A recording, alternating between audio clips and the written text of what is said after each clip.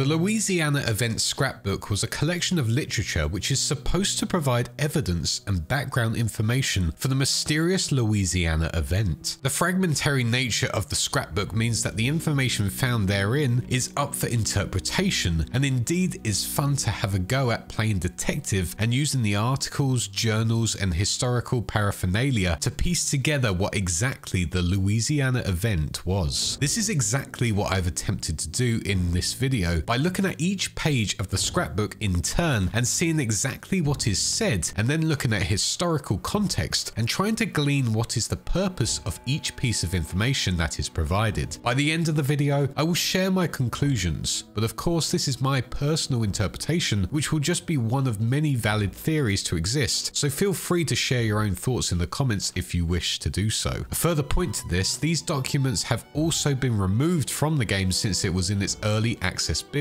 Maybe this was due to the real life links with actual people being named, or to add to that overall mystery of what happened. That, or a storyline was going to be in the game but got dropped in later builds. However, I still think this whole scrapbook paints a picture of what truly is happening, or what happened at the start of this outbreak, and what has caused the world of Hunt Showdown to be the way it is. Also, a quick warning that some of the language is that of the later 1900s, so might be a bit outdated now and cause some offense. Hopefully you can understand that the articles are of the era and not modern ones. Essentially, I'm reading their words and not ones I have written myself. Also, a big shout out to my lovely wife who helped me with the research, especially the historical stuff, and helped me come up with some of the conclusions, so give her some love in the comments below. So without further ado, let's begin. This is the mystery of the Louisiana event from Hunt Showdown.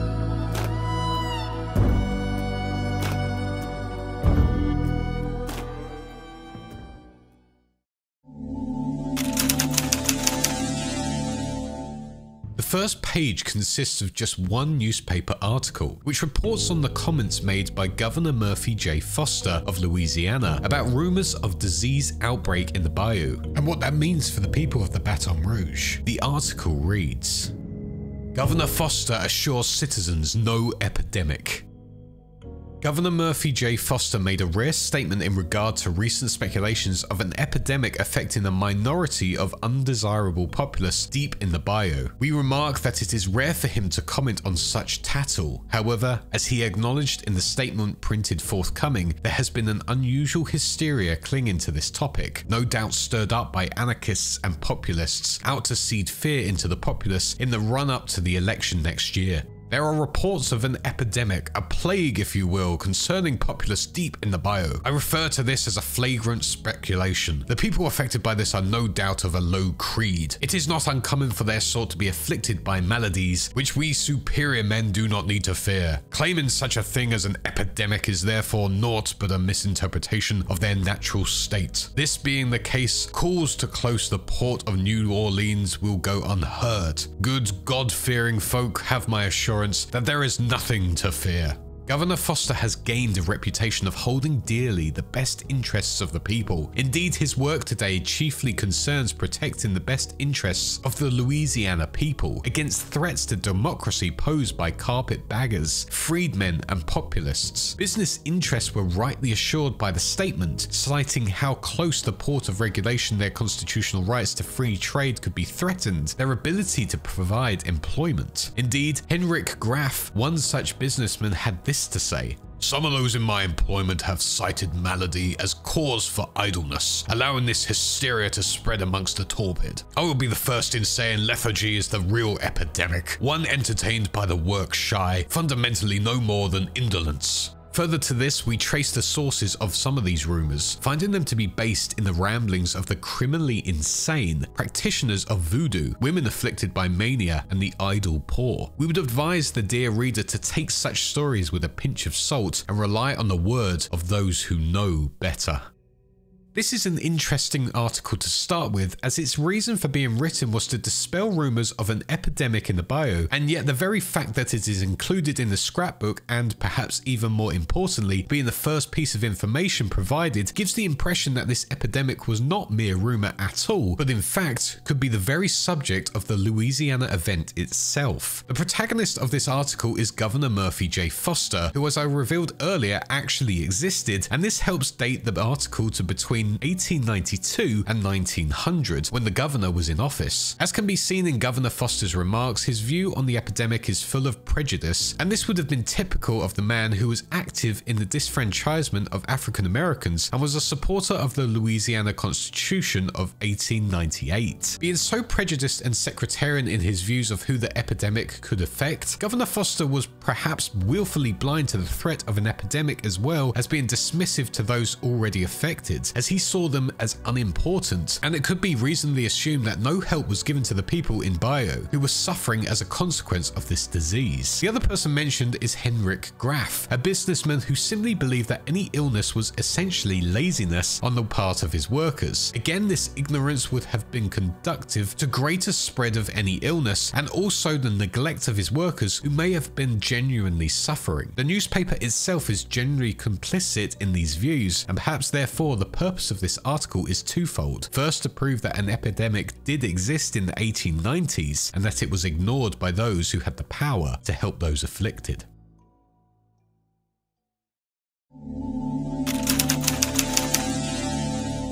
The next page consists of 7 short articles describing events across the United States, with the locations of these events handwritten on the article that it references. The first article is from Massachusetts and reports: a queer game has been played in Holyoke, Massachusetts by the name of Mittenette, featuring knocking a ball back and forth over a net. Seeing the invention of the so-called basketball not 4 years before in Princeton, one can only wonder how many odd ball games will emerge from this region in the coming century. The second article is from Washington and says: President Cleveland was heard making the following remark in regards to the Venezuelan boundary controversy: gold beneath controversial soil does not always hasten the resolution of uncertain or disputed boundary lines. Mysteriously, sometimes they even move. Moving on to the third article, which is from El Paso. The trial of John Selman for the murder of notorious outlaw John Wesley Hardin is ongoing. New testimony was brought forward today asserting that Selman committed multiple rapes during the Lincoln County War. We at the Gazette could not comment on the defendant's clear guilt.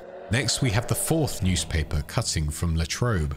The first professional game of so-called American football was played here 2 weeks ago between Latrobe YMCA and Jeanette Athletics Club. Latrobe won 12-0. Could this be the birth of a new American pastime? The fifth article from the New Orleans reads: a new bout of yellow fever has claimed the lives of 100 citizens over the last several months and shows no sign of slowing down. This could mark the first outbreak in the city since the devastation of 1878, and it's another sorry chapter in the history of a city which has already suffered. Next, we travel to Chicago for the sixth article. The recent Labor Day celebrations were confirmed to be the largest in the country, this being the holiday's first anniversary since its nationwide adoption in the light of the Pullman strike. Finally, we have an article from Atlanta. Booker T. Washington delivered a notable speech today, announcing the compromise in that blacks will receive basic education and due process, while the whites will continue their rule of the southern whites, thereby ending decades of agitation in the tiresome pursuit of equality.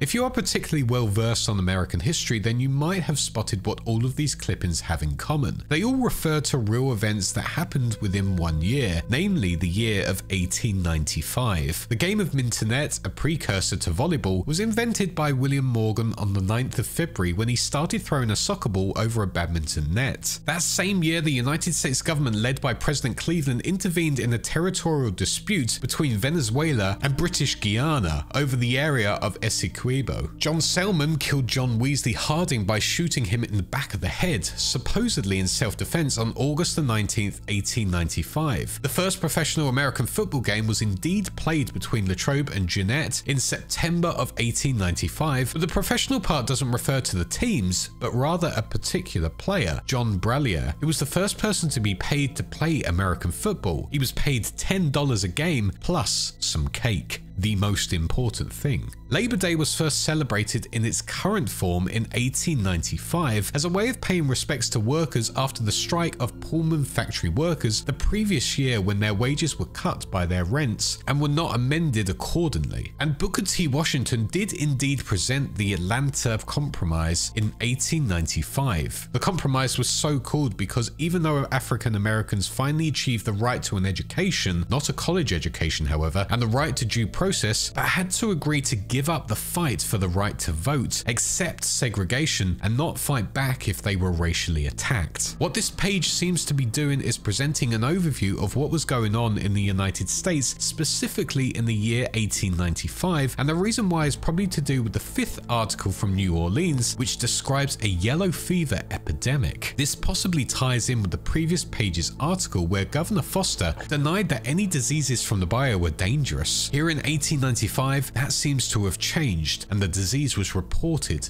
as being yellow fever.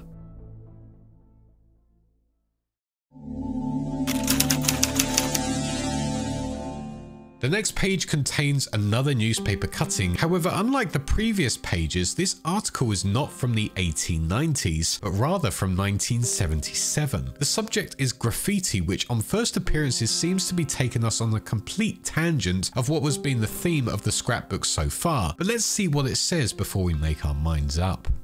As such, street art is by no means unique to our century. Once dismissed as the lunatic ravings of wannabe young gangsters, graffiti is on its way to claim its rightful place as a true art form of the punk era.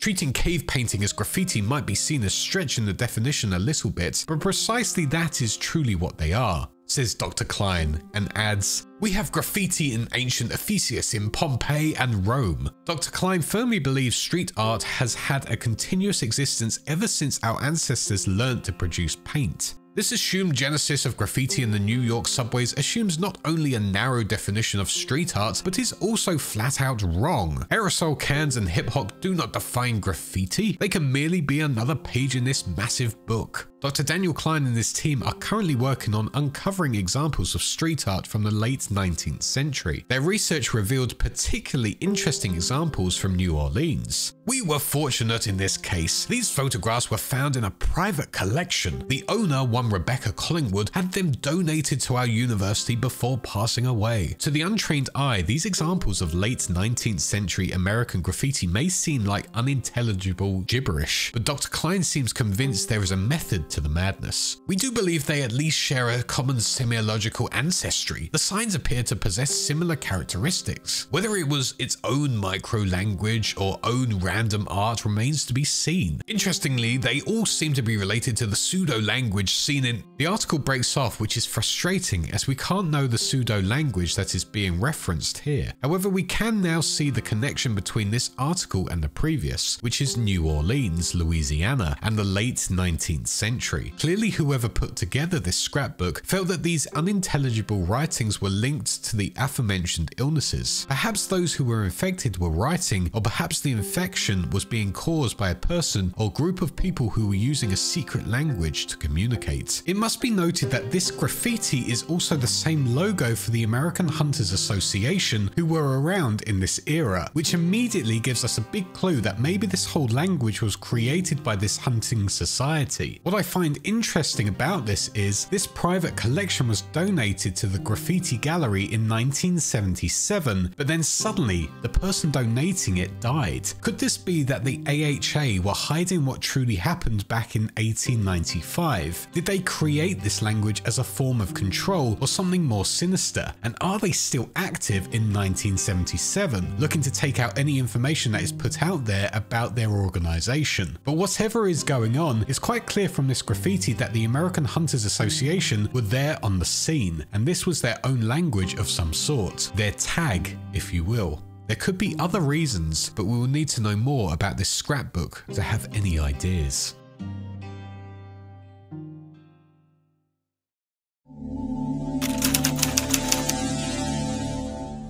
The next pages move us on from the newspaper articles that we've previously seen, and here we see two letters. The first is written by Dr. Philip Huff Jones, who was the assistant superintendent of the insane asylum of Louisiana near Jackson, to Madame Laveau, who was a Louisiana Creole practitioner of voodoo, as well as being a herbalist and midwife. The second letter has been sent by Dr. Jones, but this time from a V. Caldwell, a gunsmith. We'll look at each letter individually to see how they build on what we've learned so far. The first letter starts with an annotation saying, "From Jones's collection," and then continues.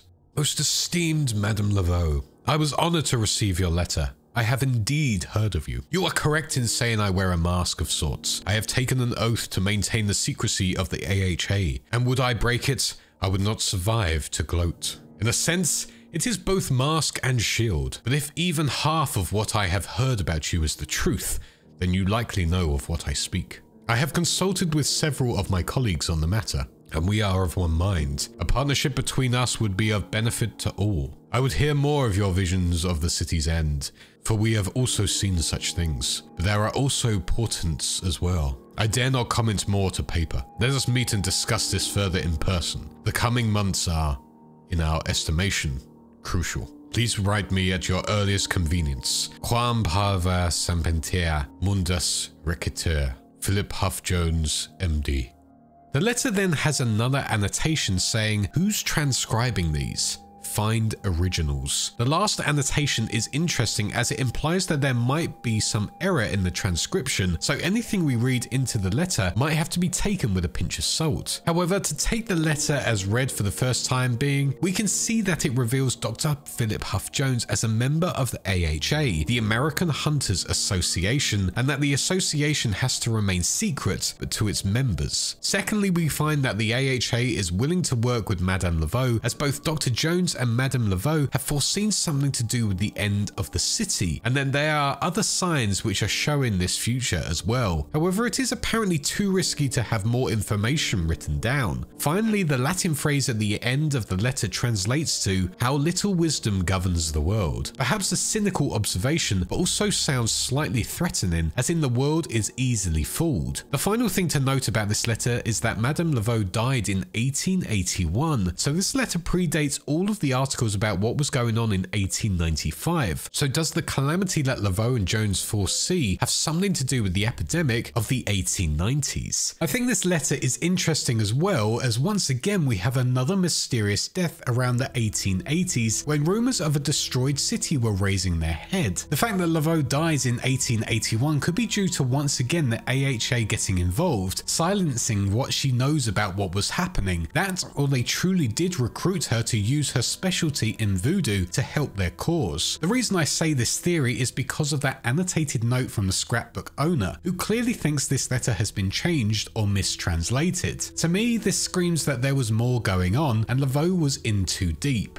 exploring something she shouldn't. That, or the AHA asked her to truly get involved in this event, and maybe if she didn't help them, that would be her end. It's a stretch, but there's certainly something interesting about the fact that the transcript is being questioned and Laveau died after raising these concerns to this secretive organization. The second letter also has some annotations, starting with "transcript found inside a French-German dictionary, Berlin Public Library," but the letter reads, "Most esteemed Dr. Jones, I can now confirm that the first shipment is underway, and I have been promised, should I arrive in Louisiana before the month is out. This shipment is perhaps of a bizarre and even whimsical character, as it contains prototypes for a highly experimental nature. I tire of working toward a non-existent perfection and long to create something truly original. But my father values business over art, and I find the ideas shattered against the wall of his obstinance. My favor with him deteriorates further with each new design. I hope in your hands they will receive the appreciation I believe they deserve. Should this be so, I can provide you with more, so much more. There are designs of which I have not dared to speak, and I begin to suspect you will be the first with whom I can discuss my plans. I need not call your attention to the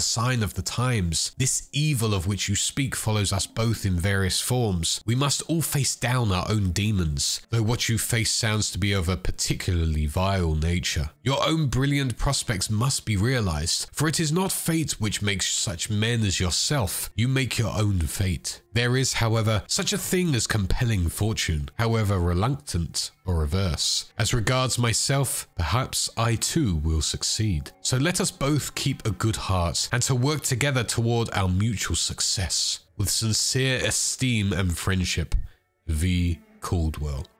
A final annotation says, The Caldwell, which seems to confirm that this letter was indeed written by Victor Caldwell, the gunsmith, who was also a member of the AHA. The first thing to question about this letter is that it was found for some reason in a French-German dictionary of the Berlin Public Library. The French part can be deduced to be to do with the prevalence of French speakers in Louisiana. So was someone from Germany, and they have to be from Germany as the letter was found in Berlin rather than a native German speaker in America, must have been in Louisiana and found this letter, taken it back to Berlin, and then left it in their library borrowed dictionary. Remember, all of this for later. The content of the letter revolves around Caldwell having sent something experimental to Dr. Jones, most likely a gun of some sort considering Caldwell's profession. The tone of this letter still seems rather inductory, so perhaps this was the beginning of Caldwell and Dr. Jones's acquaintance, perhaps before the AHA was started, or at least before Caldwell joined it. Further to this, it could also, like the letter to Madame Laveau, be from before the epidemic of 1895. Caldwell also references that Dr. Jones has mentioned some evil that is around, although Caldwell writes in a way that implies that he has not taken Dr. Jones's thoughts literally, which Dr. Jones seems to be more sure about in the letter to Madame Laveau. However, by the fact that Dr. Jones has requested guns from Caldwell shows that he is starting to prepare for whatever that is foreseen. What seems at odds at this point is that we know that there is an epidemic in 1895, and we know that Dr. Jones and Madame Laveau have foreseen the calamity that would ensue. But why would an illness require guns? Perhaps Dr. Jones predicted that an epidemic could lead to lawlessness, or perhaps one of the earlier theories about the purpose of the indecipherable language is correct. That this epidemic is organized in some form, either that it is being created by an organization, or the epidemic creates a changing character of people that becomes dangerous and coordinated, requiring those who are not affected to take suitable measures to protect themselves. With Caldwell's letter, it's also interesting how desperate he is to prove himself, which makes me wonder, what was he willing to do for the AHA that others wouldn't? Maybe Caldwell is the one who made this whole epidemic/event get much worse with his experimenting. It's quite clear he's willing to do anything to stand out and make a name for himself. And his language used in the letter is very interesting, especially the way he describes the shipment being an unusual character. Personally, I think there's more to Caldwell's activity than it appears. He's not just a good weaponsmith, he's clearly willing to make things people have never seen before to stand out, and quite clearly from the annotation given at the bottom, Caldwell is a big member of the AHA later on. So what did he provide them with, and was he truly coming up with weapons and experimental things that no one had done before that made him stand out so much?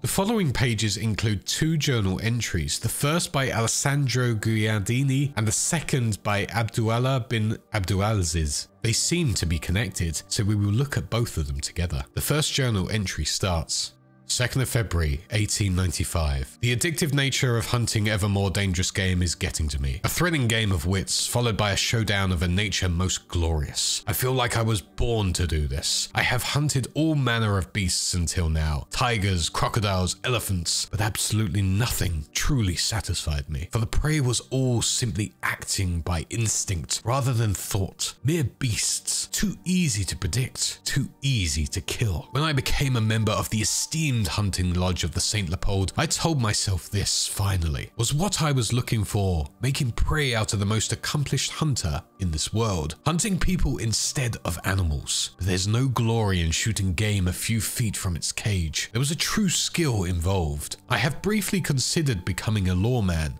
a bounty hunter, traveling to the fabled Wild West and tracking criminals, but no. Criminals by their very nature ought to be stupid. I have no interest in measuring wits with the dumb. Precisely that is why I can't wait to reach New Orleans. This first open hunt is my chance to impress Dr. Jones and hopefully qualify for better hunting parties in the future. The society understands what a hunter actually needs. A real hunter needs no prey, for prey may, by definition, never hope to win. Therefore, since the hunter would never lose, there is no actual skill involved. Nay, a hunter needs a demon, for lack of a better term. A true hunter needs another true hunter. Let the games begin. Don Alessandro Guardini.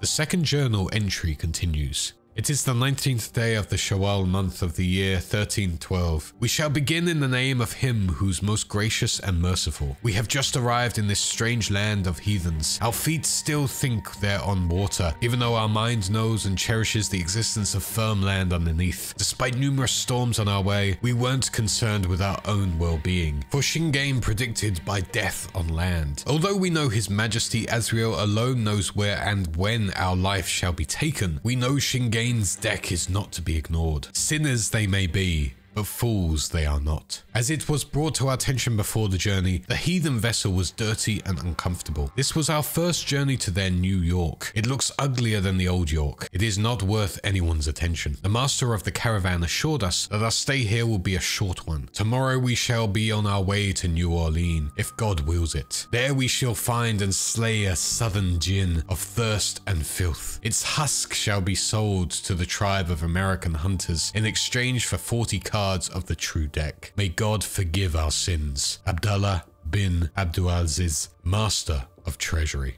These journal entries have both been written by people traveling to New Orleans to hunt, and both have been invited. However, these two people don't seem to be particularly similar to each other in the slightest. Alessandro Guardini appears to be quite disturbed and probably has been invited because of this reason. We can also deduce from his letter that Dr. Jones has invited him to hunt people rather than typical prey. Abdullah appears to be lured somewhat reluctantly to New Orleans by the promise of hunting a djinn, and I think here is where we get the piece of information that finally ties all of the information that we have gathered so far together. A djinn in Middle Eastern folklore is a spirit that can appear as a human or as an animal, but crucially for this, I think, it can possess people. Abdullah describes the spirit as being of thirst and filth, so definitely not as friendly spirit. But could this actually be the epidemic? Both journals are dated 1895. 1312 in the Islamic calendar converts to 1894/5 in the Gregorian. So this puts these hunts contemporary with the epidemic. We have seen mention of demons and predictions of the city's end and of strange writing around the city, plus a requirement of experimental guns. Now let's move quickly on to the next page to see what that can add.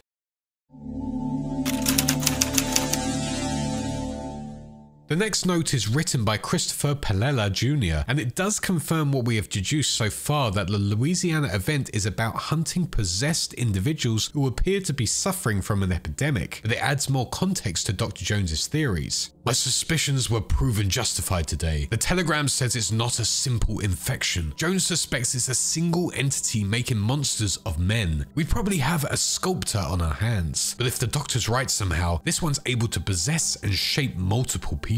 Several things to consider. Can it possess inanimate objects? That poltergeist case of 86 was certainly not pleasant. Where is the seat of power? Where is its heart? What's the bounty for a brood monster such as this? A circle? If it can possess anyone, that means anyone can be the demon. This means no one can be trusted. We do not know yet how articulate this entity is. However, this also means there will be an inexhaustible supply of things to hunt, each with its own contract. I hope. Good. It's been a while, and it feels so good to be back. Let's get started. Christopher Pellella Jr.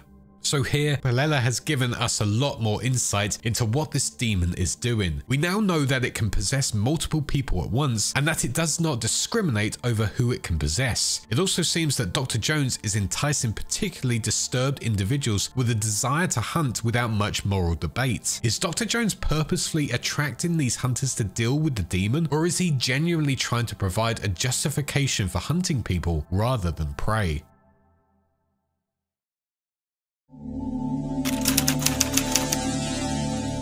The next page features a letter written in German. Now, I'm not going to embarrass myself by reading it in German, but I have had the letter translated and I'll read that instead.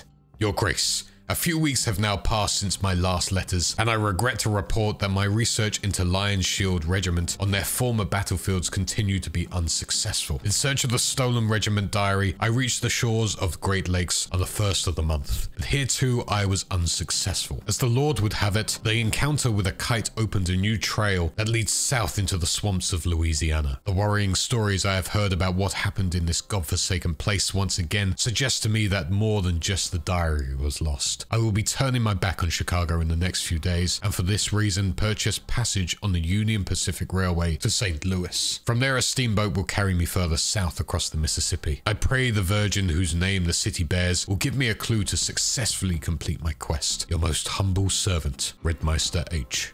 This letter on first appearances seems really out of place with the rest of the documents gathered in this scrapbook. However, there are clues that tie into the rest of the evidence. The letter is written by Rittmeister H, and a Rittmeister used to be a rank in the German army, equivalent to a captain, and indeed it is the theft of a military logbook that has brought this Rittmeister to the US. At first he searches for the logbook around the Great Lakes before receiving a clue that changes his course to Louisiana. Unfortunately, I'm not well versed enough in American geography to be able to say for certain which city the Rittmeister is referencing, but I do at least know that the Mississippi does pass through both Baton Rouge and New Orleans, which places him where the center of the Louisiana event takes place. But what was the evidence that he found that led him to change his journey in the first place? Well, I think we might find the answer in the earlier evidence, remembering the note from V. Caldwell that was found in the French-German dictionary in the Berlin Library. We had wondered how it had ended up there, and now we have a German captain having some sort of document that led him to Louisiana. Well, I think that the letter from Caldwell is that document. But why would Caldwell's letter cause the Rittmeister to change plans? Was Caldwell involved somehow in the logbook's theft? And if he was,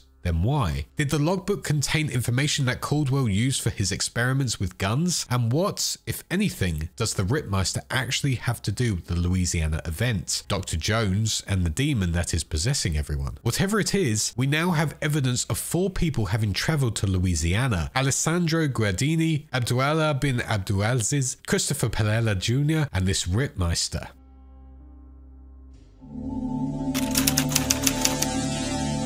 On the next 4 pages we have 3 tickets, all which have their destination recorded as New Orleans. The first ticket was issued to an R. Ramsey and A. Lynch, who were traveling from Cincinnati. The second ticket was notably one way with no luggage on the Georgia Railroad, issued to a Henry something. I can't quite make out his last name. And finally there is a ticket to New Orleans from a Gus March from Buffalo, New York. This is the only one with a specific year printed on it, showing that he too was in New Orleans in 1895. The tickets don't give us any more information other than these are 4 people who traveled to New Orleans. They do not give us any reason why, but we can probably deduce that their inclusion in this scrapbook means that they must have seen some connection to Dr. Jones and the Louisiana event, and maybe they were more hunters to this game.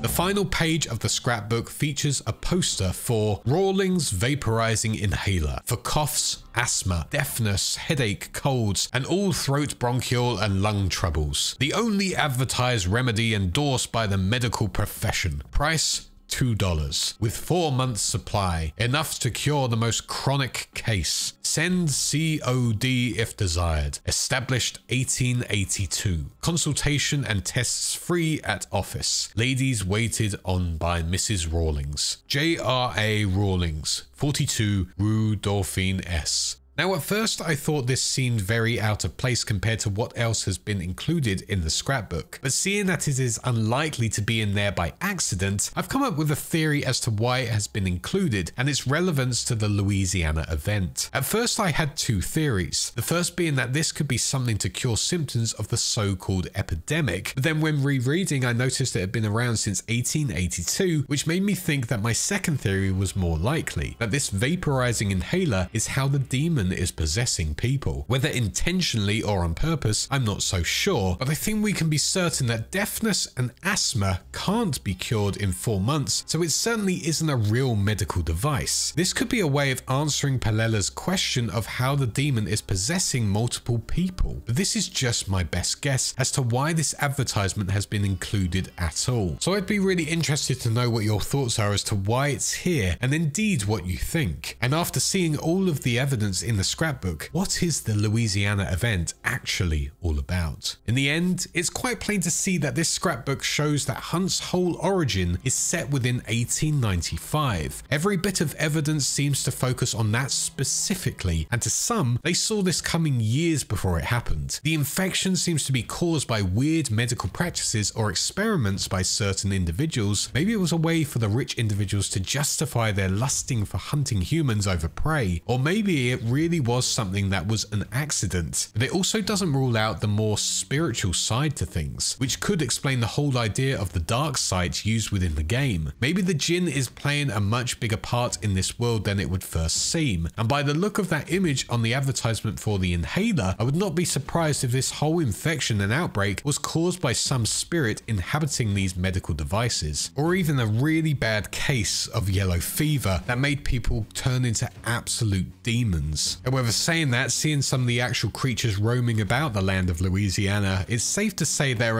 are more paranormal things going on within this world, or even more experimental things that the German army wanted shutting down, or the AHA had involvement in. To me personally, I believe this whole event is much darker than it might seem, and would put the AHA at the heart of it. Whilst I believe that there was an epidemic in the area that triggered all of it, I personally think it was all manipulated and altered to create horrific beasts and infected to allow certain individuals, likely their rich, influential clients, to go and hunt them and have a bit of fun, like Guardini for example. This is all evident to me due to the mysterious deaths, their logo in graffiti, the letters talking about experimental weapons, voodoo magic, and even those at the top trying to shut down any news of bad things happening within the Bayou area. The fact that the members had access to the insane asylum as well due to family links means they had a perfect group of people to experiment on, and maybe whatever influential thing they use, be it a djinn or something more terrifying, it had the perfect host to turn into pure killing machines and deadly humans to go and kill. To me, it would also seem that the AHA appealed to the hunters' needs and attracted them to this area depending on what they wanted to hear. Guardini with his lust for killing intelligent equals, and with Abtuala wanting to shut down people he believed to be heretics to honor his god. Maybe the event in question wasn't actually the infection or anything like that. It was an actual event where people turned up and did the hunt for people and monsters. But despite that, to summarize, I think this whole event was triggered by the AHA in some way. I think their experiments on the humans of the Bayou allowed them to satisfy their members' needs, allowing them to hunt extremely deadly beasts, infected humans, and other hunters, all without the worry of repercussions, because let's be honest, the ones at the top of society didn't care what was happening in this part of the world. Ultimately, they saw them as undesirables, so why would law and order step in if they were to be hunted down and a big battleground was to take place? But it is all speculative, and going through this notebook, even though it's not officially in the game now, has been so interesting and made me want to explore the world of Hunt Showdown even more. Hopefully this will pique your interest, and I'll see you out there hunting creatures and other hunters as well. But do let me know what your theories are in the comments below, and with that I want to say a huge thank you for watching this video and checking out the channel. I also want to give a huge shout out to my supporters on YouTube and Patreon who help me keep afloat and make these videos on a regular basis, including my small fishes, my big fishes Greg, my YouTube channel Wise One, Sith Lord 906, Video Gamer 75, Ico the Wolf and Havoc, my sharks Alfred Correa, Jason X117 and Wow Such Gaming, and my Megalodons Sinus, Hazy Thoughts, Bad Clams 83 and Connor Grohl. But that is all for now. Thank you for watching again. If you want to support this channel, all the links are down below, including the links to the audio versions on Spotify and Apple Music. And if you did enjoy this, please do like, comment and subscribe to help get them out there. And finally, with all of that said, I shall see you all in the next one.